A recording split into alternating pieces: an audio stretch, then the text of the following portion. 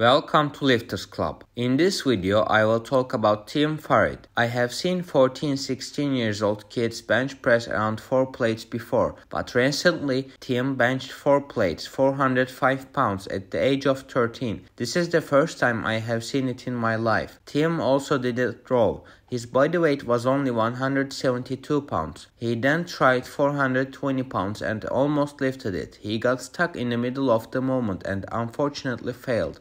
Tim's performance is as interesting as it is impressive because I don't think that the testosterone level of a 13-year-old is enough to gain muscle fast and get stronger. There is still the possibility of him being natural, and I think he is natural. Either way, this is a first in the world. I think he is natural because his deadlift is the same as his bench press and his body looks quite normal, and he doesn't look very professional while doing lifts like squats and deadlifts. Probably his body is very advantageous for bench press, such as optimal tendons, bone structure, and genetics. Even though he is still a child, he is someone who started training at the age of 10 to 11. I guess soon I will have to make videos of 9-year-old kids warming up with 3 plates. What do you think of Tim? That's it for the video. If you liked the video, make sure to like and subscribe.